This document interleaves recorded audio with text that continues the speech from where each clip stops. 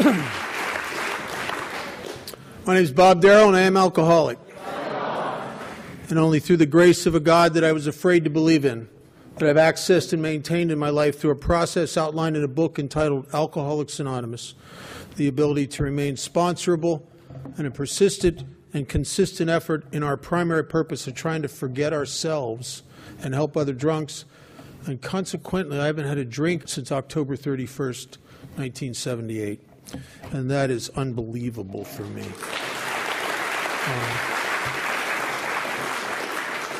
And that remains the great miracle in my life, because I was one of those kind of guys that could not stay away from it. And I would swear to myself time and time again and mean it. I know, because I'm not stupid. I get that I'm ruining myself. And I'd say that, I'd swear, sometimes sobbing uncontrollably, how I'm never going to touch it again. And I would always go back to it. And I didn't understand what was happening to me. And if you're new here, I want to welcome you to Alcoholics Anonymous. I am surprised in this day and age how many people come to AA, stay for a while, and never put all their chips in the pot because they never fully concede to their innermost self that they have this thing. This first step is one of the most difficult things I've ever done, truly inside here. It was so difficult it almost killed me. I was resistant, as I've been resistant to almost all of the 12 steps. There's something, it's almost like this disease that wants me dead eventually and slowly, creates this resistance to everything that will push it down and keep it at bay. And we all seem to have that to some degree. I mean, look, how much does the pen weigh when it's time to write a fourth step? You know what I mean? Right. I mean, you know, what is that? Isn't that weird? That's a weird deal. But that's me. And when it says in the beginning of chapter 3 that most of us have been unwilling to admit we were real alcoholics, that was so true for me. I don't want to be an alcoholic. I had uncles that were alcoholics. They were disgusting and pathetic and obnoxious. I don't want to be like that. I'll be anything other than an alcoholic. I was a wannabe rock star, so I'll be a drug addict because there were drug addicts that were professed there were rock stars that professed drug addicts. There was a little panache in drug addiction. I'll sign up for that. I'll sign up for being a mental health case, because if you're a mental health case, you get pills and sympathy. I like both of those.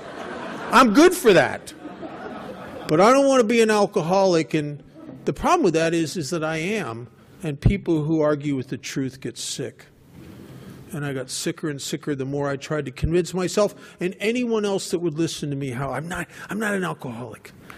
And I used AA to convince myself even more. As I would sit in meetings of Alcoholics Anonymous, looking back, realizing I was sitting there suffering from alcoholism, even though I wasn't drinking anymore. And in the suffering from alcoholism and the depression and the just feeling bad, I would sit there in this horrible condition, and I might be sober 30 days, 60 days. And I'd listen to the people in AA, and I'd watch you, and something became very apparent to me. Whatever's wrong with you it's not the same thing that's wrong with me. Because look at you. I mean, you guys quit drinking, and you're grateful for everything. Oh, just stop it, would you? I mean, I was sitting at a Skid Row halfway house one time. I burnt my life to the ground. I hate myself. I hate what I've become. I'm so overcome with shame and remorse. And I would sit there as do-gooder members of AA would come in and rub my face in how wonderful their life was. I remember sitting there thinking, this is hell. This is hell. But I didn't understand that I was comparing my sickness in abstinence of untreated alcoholism against some sort of program of recovery in your life. And I was coming up short Of course I was.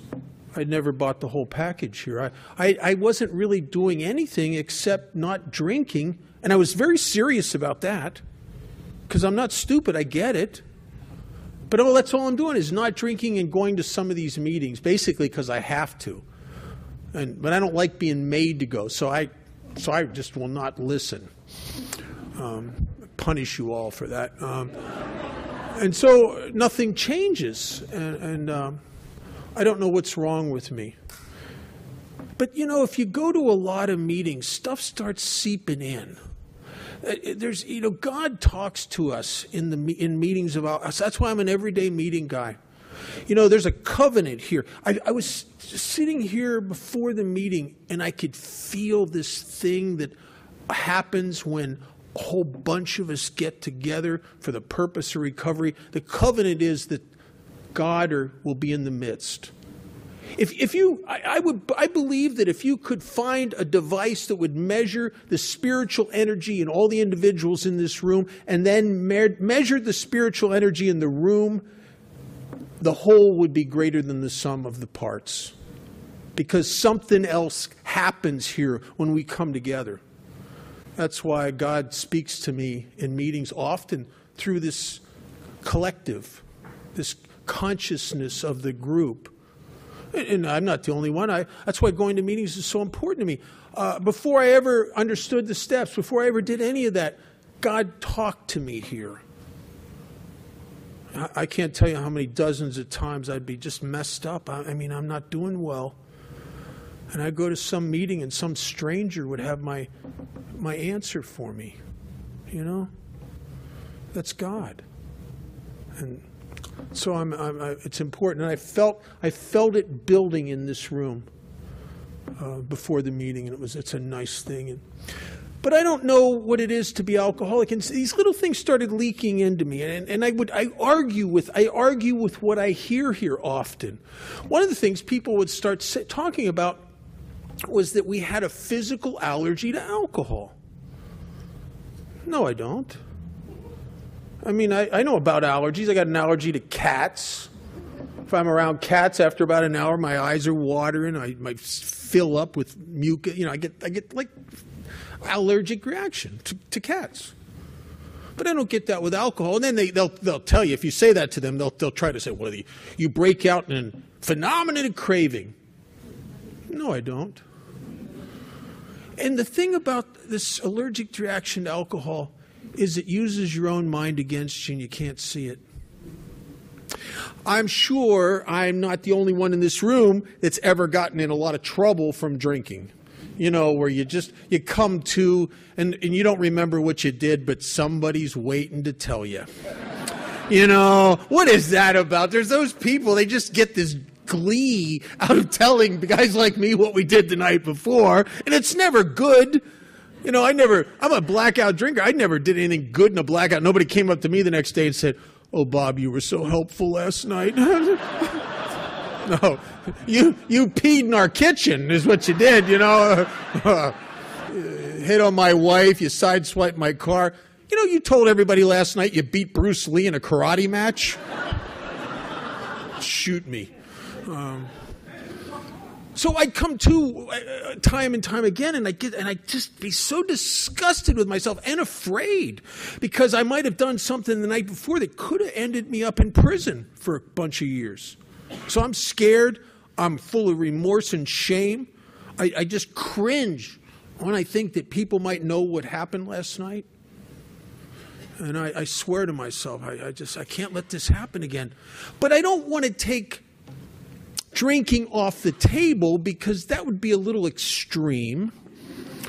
So I think to myself, got to go out and meet my buddies. We're going to shoot a little pool, maybe play a little music, going to have some fun. I got to do that. It's been a bad day. Need to unwind a little bit, but I can't do what I did last night. Okay, I'll go. I'll have 8 drinks. 8 sounds like a good number to me. 8 was a safe number. I never punched a cop on 8 drinks. 8's a good number. I feel comfortable with 8 drinks.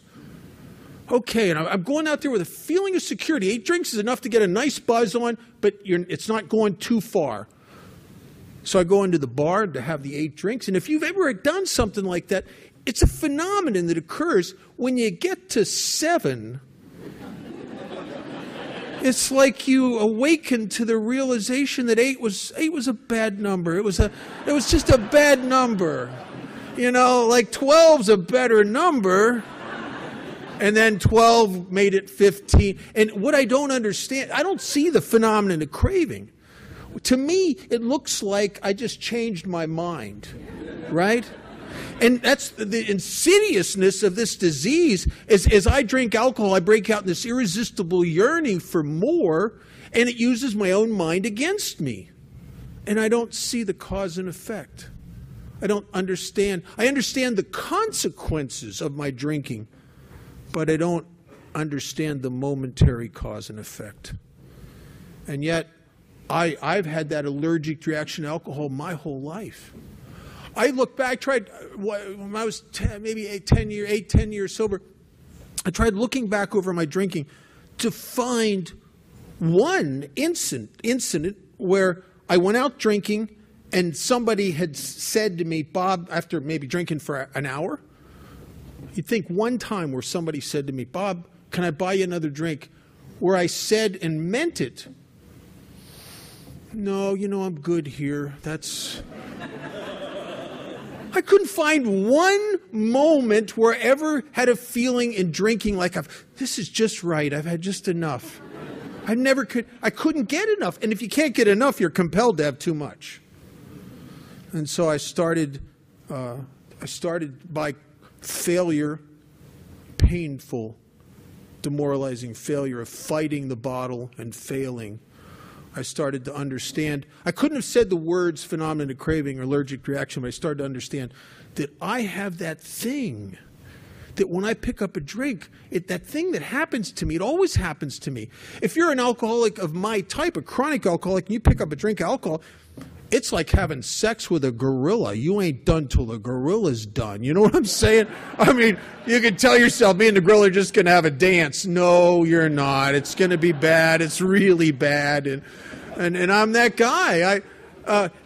And after all these failures to trying to control and enjoy my drinking and finally getting that I have that thing, I thought I was out of the woods.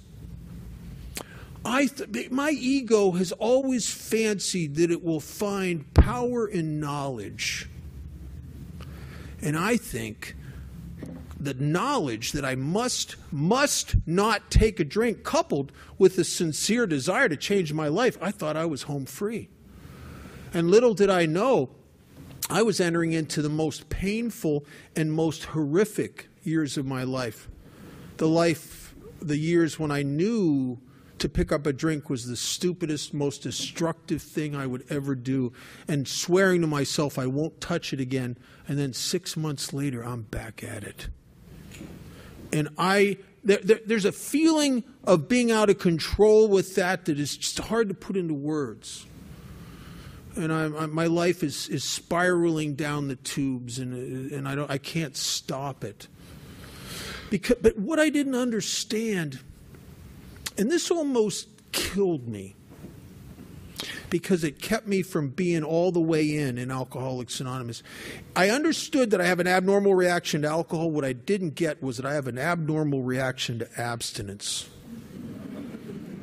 And it is my abnormal reaction to abstinence that's driving me so insane and so lonely and depressed that I eventually just start yearning for the effect of 5 or 6 drinks, even though it somehow along the years, as the disease progressed, it's turned on me. And now when I drink the last couple of years, I don't get free anymore. I don't drink now. In the beginning of my drinking, I drank and I got free. I mean, I could come out and play. I could talk to people. I could laugh. I mean, it was magical. But somewhere over the years, just incrementally, it just got that fun and effect just seemed to bleed out. Until at the end, the last couple of years, I'd drink in depression. I'd drink sometimes and go on crying jags. I'd drink in this horrible, horrible loneliness. And I don't understand what's happening to me because I go to get drunk with an excited anticipation of relief and fun and freedom, and I can't jumpstart the effect anymore. And I don't know why. I don't know whether I'm in the grip of a progressive illness that eventually drives guys like me to try to take their own life. Because the only thing that made life worth living is bled out now. And I can't get that ease and comfort anymore. I can't get that effect. And I don't know what's wrong with me, because it doesn't look like alcoholism. My mother was a therapist, and she, even through her help and the help of some people, I went through a long-term treatment center. I went to school, took some classes, got certified. I became a substance abuse counselor for a period of time, because I think there's power in knowledge and there's power in position. And I was actually very good up to the day they fired me for being drunk and on the job. But I could tell you all the nuances of my emotions and stuff. So people are coming to me, and they're trying to help me. A lot of people try to help guys like me until we exhaust all of them, and then they all give up, and there's nobody trying to help me at the end. Nobody cares anymore. My mother, when I was a year sober, I made my first pass at amends to my parents. It took them a year before they'd have anything to do with me. And my first pass of amends, my mother, during that, she broke down and she started crying, because she confessed to me that she used to just wish and pray that I would die and just make it stop. Right? My mother loved me. And I would tell you how I never hurt anybody except myself. And so I started I went to a lot of therapists. I've done so much stuff. I was hypnotized. I primal screamed. I did rational emotive therapy with Ellis, the guy who founded it. I did transactional analysis. I did Gestalt therapy with one of the guys who studied under Fritz Perls and Alan Watts. He was a brilliant guy. The best, the top of the food chain for human aid. Had been given many diagnoses and all kinds of treatments, including various medications, hoping to balance one side of this horrible equation. See, there's two sides to it. The one side is, if I could just alter my drinking to get it back to the way it was when I was 18 years old again. Oh, if I could do that and get the fun back, oh my God. I'd be, in my alkalogic, I'm willing to go to jail regularly just to get that. I mean, like, you know what I mean? I'll do anything to get that. But I can't. I failed. And I'm trying to, through therapy and various medications and things, I'm trying to balance the other side of the equation, what happens to me when I'm sober. Because I got a big secret. And the big secret is, without something, I'm nothing. I'm nothing. I'm not like you people. I get sober, man. I don't fit anywhere. I'm depressed all the time. I get sober, and I got this I was about 2 years sober, 3 years sober. Man, that movie Alien had come out, right? And there's a scene in there where this creature jumps out of this guy's chest and attaches itself to this guy's face, right? And it's like right there, and I'm thinking, oh my God, that's what happens to me when I stop drinking. I get me right here. Only it's me that jumps out of my chest and gets right here with my future and my feelings and you know, people say, "How you doing, Bob?" I'm just hanging in there. You know, I'm so locked up inside of me. And the obsession to drink, when it returns, it doesn't return looking like I got to have a Budweiser. It returns in a yearning for freedom. Like, I just want to get free. I just got to get this up off of me. I got to get me up off of me. I got to get these fears and these anxieties and this shame and this remorse. I got to get it up off of me. And I can't will it away. And I didn't know. I thought it was a mental health issue. I didn't understand that this is alcoholism. This is chronic, because this is not a drinking problem. I have a drinking problem when I drink, but I have a more serious problem once I'm sober. And I didn't understand that. And well-intentioned people had been telling me for years things about me, you know. And if you're new here, I'm sure over the past several years, you probably have had the same experience that I had, where people are getting in your face, trying to tell you stuff about you. Maybe your mother and father have had conversations with you about you. Maybe your kids, maybe your mate, maybe your boss, maybe your minister or clergy. Maybe your parole officer. They use different words, but it's the same conversation. They're kind of saying, Bob, you're screwed up. And you catch me on a bad day when my defense mechanisms are down, I'll go, yeah, I know.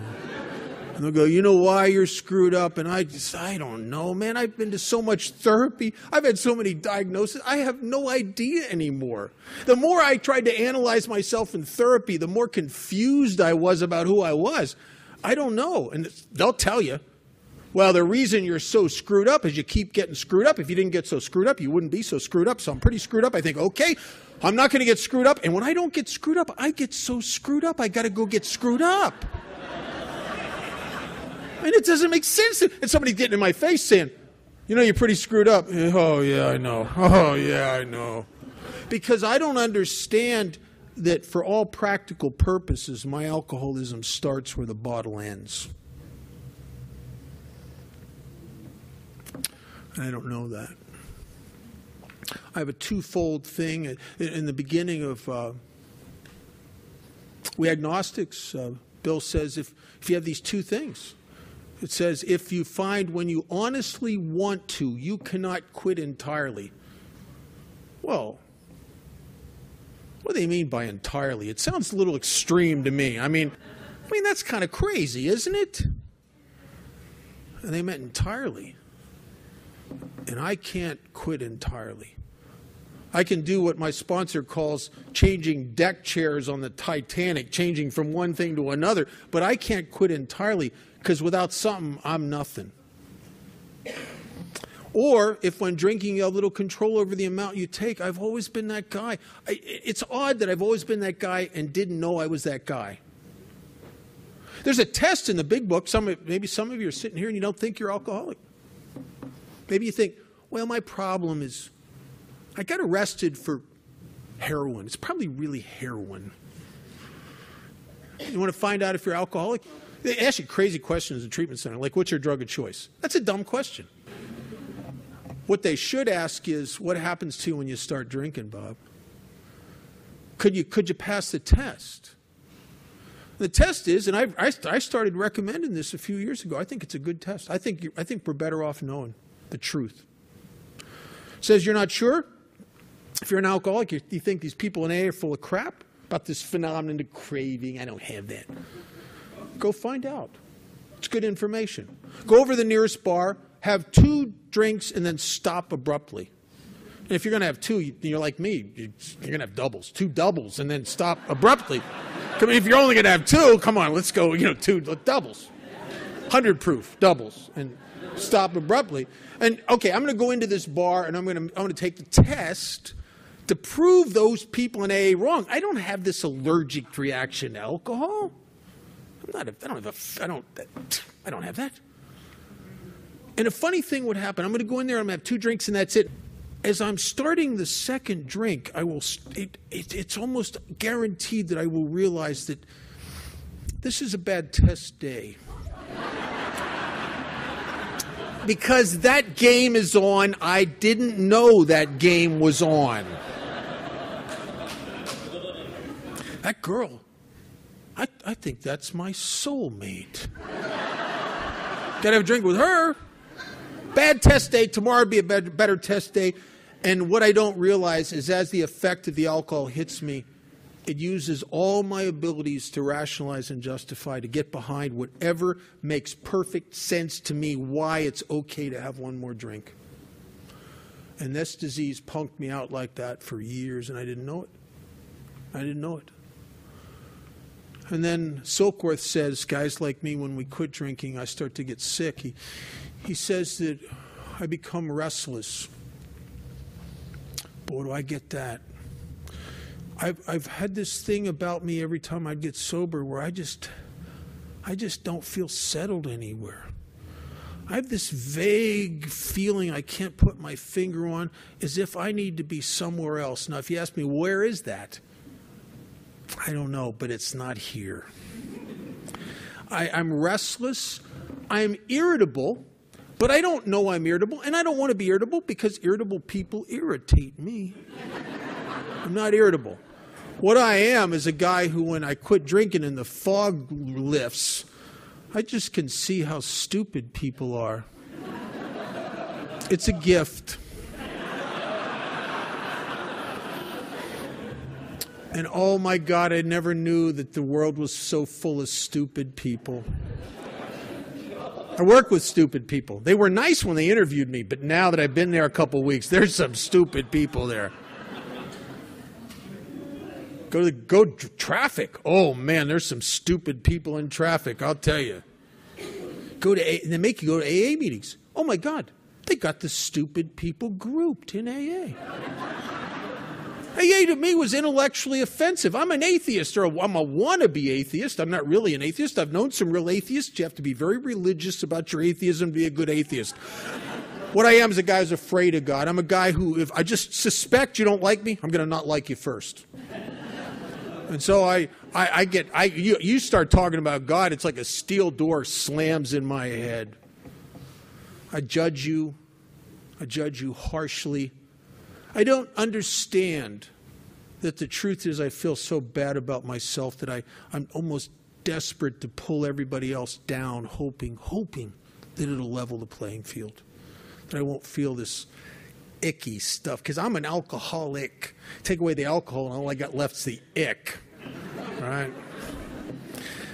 And so I'm irritable, but I don't know it. Oh God, people really used to bug me in AA meetings.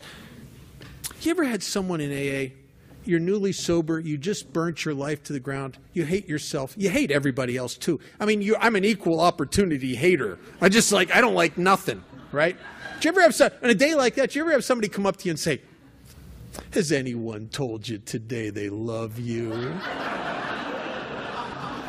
I hate that. I don't know what the answer is, but a hug's coming, and don't touch me. Don't touch me. Oh, God, I hate that. Oh, and then, all this happy, clappy, gratitude, God stuff in AA. Oh, my God, it was horrible. 1978, I'd been sentenced by a judge to 2 years in prison, and then he did something that was actually very kind. He gave me sort of a chance, and he said, we're committing you, but we're going to stay the commitment. I didn't know what that meant. And what that meant was if I went into this place called the ARC House, which is it was the only place that the PO department could find that would take me, because I'd been in all the other places. And this is not a nice rehab. This is like the bottom of the food chain for rehabs. They housed about 200 homeless guys, or guys out of prison, and guys like me. Low bottom, end of the road kind of guys. And he said, if you go in there and stay a year, get good urinalysis reports, good PO from your parole officer reports, good make the restitution, all that stuff. And after a year, you come back here and it'll be time served misdemeanor. But if you don't do all that stuff, kid, it's automatic. You're doing 2 years. And so I went into this place with a determination, and I can't stay sober. I'm like a mule in a hailstorm when it comes to abstinence. I can hunker down and take it for a little while. But eventually I just get it up to here with these emotions and this loneliness this depressive loneliness that I always seems to smack me in the face after I'm sober a little while, and the shine is worn off of everything I'm going to do now that I'm sober. Because I'm one of those kind of guys. I'm like an engine that won't turn over. I'm gonna, right? And when I'm going to get drunk's what's going to happen. And I got drunk. Eventually, I couldn't take it anymore, and I'd get thrown out of there because I'm one of those kind of guys. I can't hide it. Every once in a while, this is so crazy. I run into people in AA that they come out of the closet and they say, I've been going to meetings every day and secretly drinking for 3 years. I look at them and think, how'd you do that? I take a drink, everybody knows Bob screwed up. You know what I'm saying? I can't hide that. That phenomenon of craving just kicks my butt, man. I don't understand how you could do that. So I pick up a drink. I'm drunk. And I get thrown out of there, and I'm in the park, and I come to the next day, and I'm sick. I don't even know if it was the next day. It might have been 3 days later. I don't know. I don't really know. But it's a fog, but this one day I come to, and I'm shaken, and I'm sick. And alcohol doesn't work anymore. And there's no more fun in it. And I get it. I get the truth that the party's over. I can drink until I pass out. I can drink till it kills me. But I can't get free anymore. And I was sitting there, and I'd had a physical the year before. And this doctor, because I thought I had a brain tumor, but he gave me the whole physical thing and told me, you don't have a brain tumor, kid, you have alcoholism. And if you keep drinking, it's going to kill you. But I'm a young kid in my 20s. He said, but you're young enough and physically you bounce back quick enough, it might take 5 more years. And I came to that morning in that park, and I'm so sick and I'm so done. I can't do this anymore. And I thought of that 5 more years of this, and something just snapped inside me, and I make the decision to kill myself. I would rather escaping the hopelessness and the anguish of who I've become through death seemed like a good deal to me, because I can't drink it away anymore. And I went to a bridge to take my own life, and I couldn't kill myself because I'm a coward, basically. And I ended up in a meeting. I ended up in a detox in Las Vegas, 2,000 miles away, through a bizarre series of circumstances that had God's DNA all over it. All over it. How I got there. Oh, it's just crazy stuff. Coincidental, synchronistic stuff that brought me to Las Vegas, which is crazy. If you'd have said in Pennsylvania, make a list of 100 cities you might get sober in. Las Vegas wouldn't be on that list. Are you kidding me? That's the hitting bottom capital of the world, man. People come to Vegas to drink themselves to death. I'm not going to get sober there. But we are brought together by divine appointment. And it was exactly where God wanted me. And I was in this detox, and I sat there, and I'm so demoralized. It was the first time I could listen to you. And I'd been around alcoholics. I'd probably been to 150, 200 meetings in various institutions, county jails, detoxes, treatment centers, halfway houses. But I could never hear you because I'm too full of me. And I had just enough of me kicked out of me that I could hear you. And your experience washed over me and started to shift my world.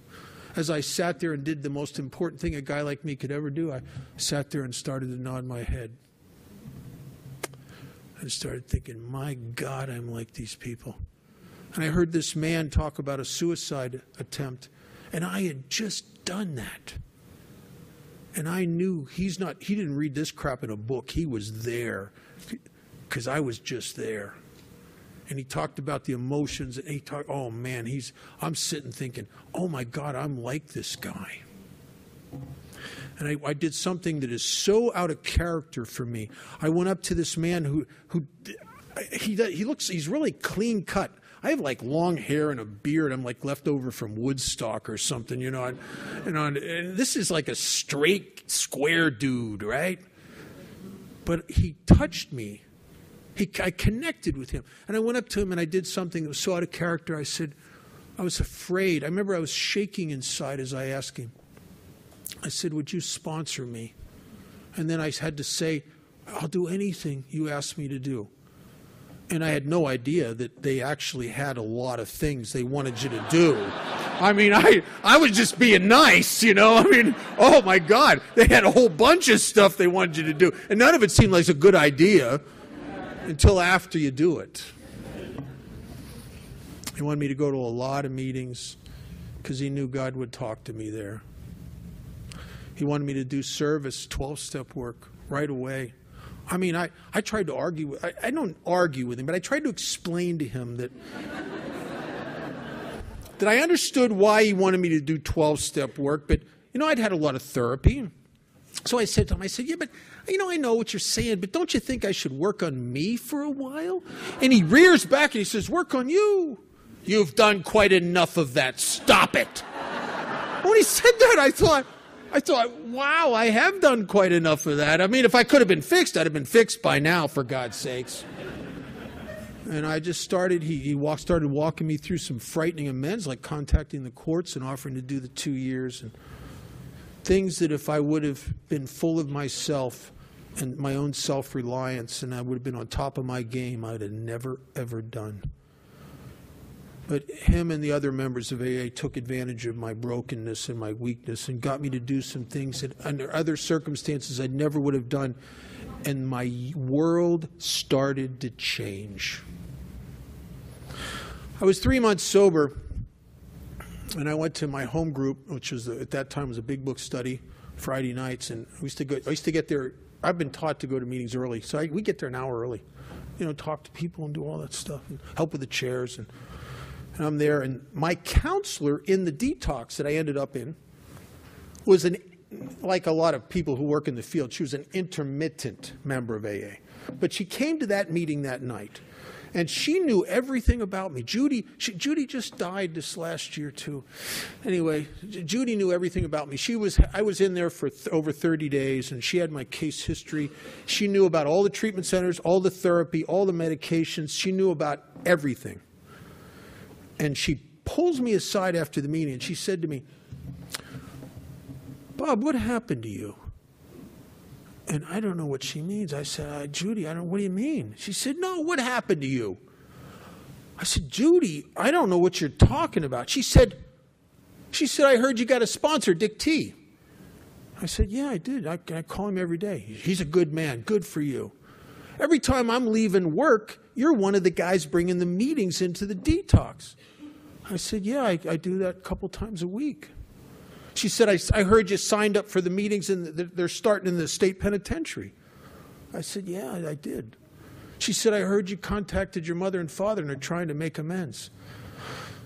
Yeah, it's not going well. She said, good for doing that. She said, I heard you're the secretary of an AA group over at the Alano Club. I said, I am. I'm not supposed to be. I'm not 6 months sober, but they voted me in anyway. She said, I heard you're praying. I was embarrassed when she said that. I said, yeah, I am. I don't know if I believe in God. And I'm going, yeah. And then she said to me, what happened to you? You never did all that stuff before. And I thought, my God, I never did. I'd been around AA for over a half dozen years, and all I ever did was go to a couple meetings and try not to drink. But somehow something had pushed me out of the group I was in that was dying of alcoholism. Talks about it, chapter 5. Those who do not recover are people who cannot or will not completely, which I think is more than half, completely give yourself to this simple program. I was part of that group for a half dozen years, dying, in and out of Alcoholics Anonymous. And somehow I'm in the middle of AA. And I thought to myself, what did happen to me? Because my last drunk was not the worst one. If you were going to be catapulted into recovery and the actions of recovery by a horrific drunk, there was earlier ones that should have done that. This was not the worst. It was just the one.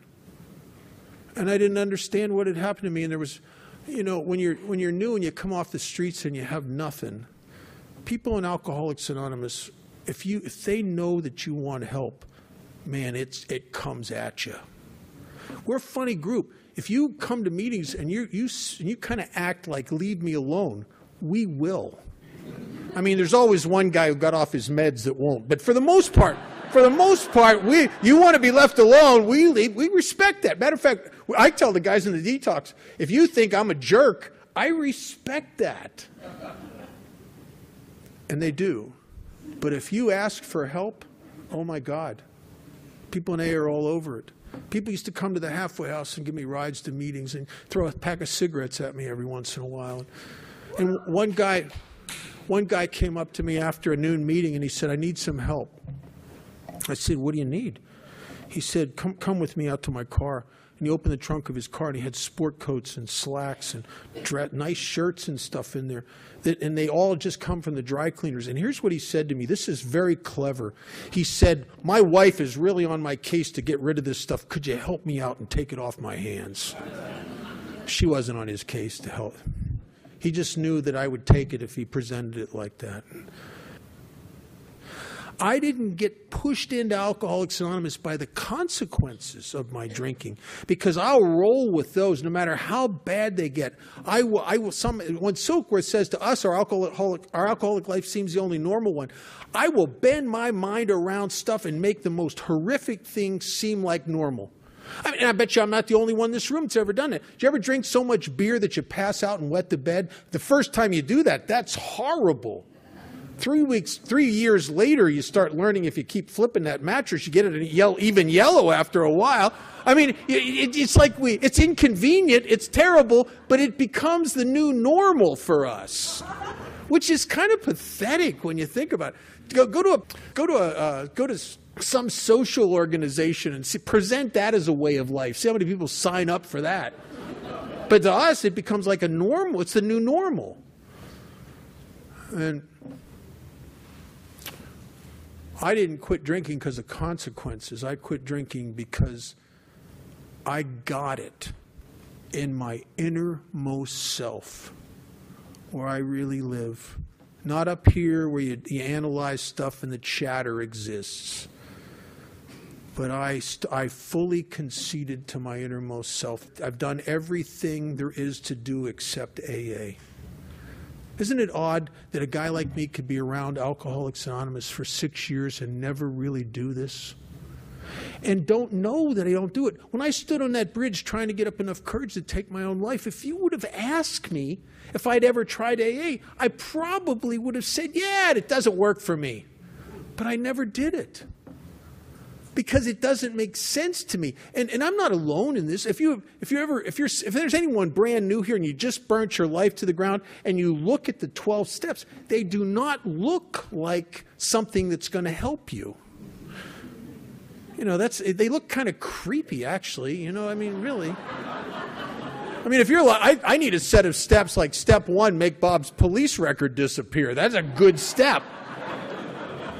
Step 2, bring her back properly ashamed of herself. That's a good step. Step 3, make my parents realize how wrong I was, and so they'd start turning on the money flow again. Step 4, give me $1,000. Instead, we have turn your will and your life over to the care of God. Oh, stop it. I'd rather get a lawyer. And the amends step, the amends horrified me. But sometimes we get lucky. And lucky when it comes to alcoholism is often very painful. In our book, it talks about before you ever work a step, before you ever believe in God, before you ever trust your sponsor, before you ever believe your sponsor, before you ever believe in AA, it says we'll come to believe in the hopelessness and futility of our life as we had been living it. I believed that. I lived that. I was that. And then it says you're at a point now where there's nothing left except to pick up this simple kit of spiritual tools that were laying at your feet. And you've been laying at my feet for years, and I keep jumping over them to get what I want, because I don't want transformation. I want ease and comfort. I want self-gratification. I want. Half the time I don't know what I want, but I want. And this time, through a lack of alternatives, I'm in a trap I cannot spring. Drinking has become horrible. And not drinking feels like I'm doing time, and it's horrible. And it's either AA or the next time I will find the courage to kill myself, because there's nowhere for me to go here. And that is what brought me to Alcoholics Anonymous, and it keeps me here. But I have a quick forgetter, so to renew that in me, I work with a lot of guys. I'm always doing 12. Every once in a while I get to a point where all the guys I sponsor are low maintenance. They're all sponsoring a bunch of guys, and they're all doing really well. When that happens, they don't have the juice to relieve me of the bondage of self that new people do. You know, and then I start getting self-involved again. When the fog of self comes down over you, if you're like me, you need a seeing-eyed newcomer to pull you out of the fog, man. You know what I'm saying? And so I'm always looking for new guys. And I always need one or two that's so crazy that when the phone rings and you see it's them, you go,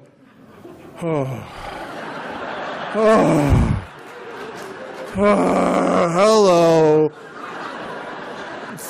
And if you ask them, how you doing?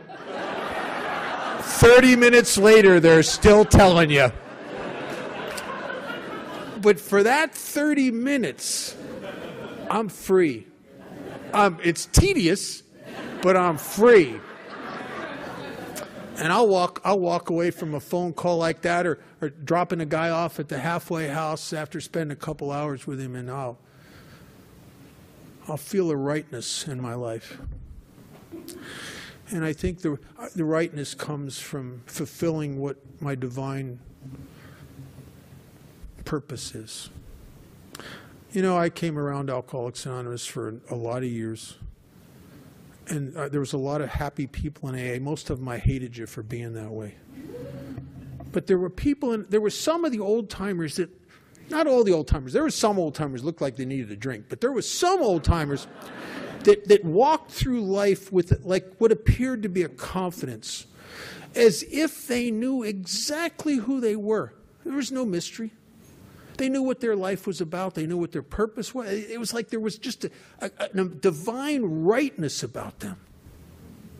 And there was, because I have that in my life today. I know who I am. My name's Bob Darrow, and I have the disease of alcoholism. And I know what my purpose is. It is my primary purpose. It comes before me. And that's not easy when you're a self-obsessed, self-centered, clamoring for self kind of guy. But it doesn't matter that I'm that way. It only matters that I take the actions of Alcoholics Anonymous, that I go to my commitments, I stick my hand out to the new people. I answer the phone no matter, even, I know he's going to talk for 30 minutes about her again. It doesn't, I can think all of that as long as I say, hi, how you doing? Right? Or I pick them up, I go get them and pick them up and take them to my home group. And as long as I take the actions. The great Frank Honeycutt, who died with over 45 years, said, AA is not for those who need it. And that's really true. We all know people that are dying of this disease that, God, they need this. But they don't get it, do they? And Frank said it's not even for those who want it. And you'd think it would be for those who want it, but it's not. Across from the detox I go, there's an old oak tree, and they had to take the stones out from around the tree because people died there in convulsions, banging their heads against those stones, hoping to get a bed, waiting to get a bed because the detox was full. And I've stopped on my way in to take a panel in there, and I've talked with some of those people over the years, and they've told me, sobbing, with tears of sincerity, how much they want this thing. But they don't get it. Because Frank said, it's not for those who need it, and it's not for those who want it. It's only for those who do it. So if you're sitting here and you don't feel like doing this thing, that's really good.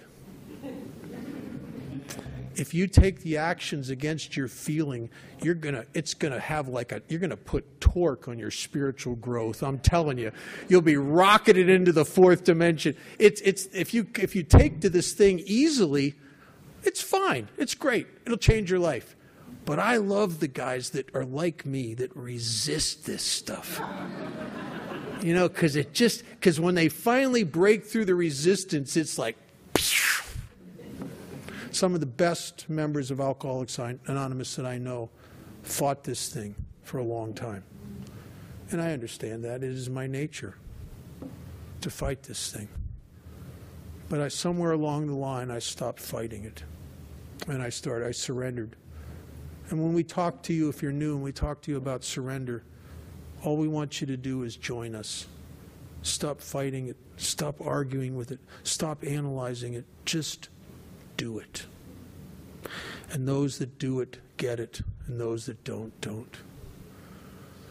So if you're new, welcome to Alcoholics Anonymous. I got good news, and I got bad news. The good news, and I'm not trying to sell you anything, believe me, I am not. What I found in AA is the only effective treatment for the thing that was secretly wrong with me that drove me so insane I would eventually drink again. The bad news is that the treatment here doesn't take as fast as 5 shots of tequila, but it will take it just the same. Thanks for listening.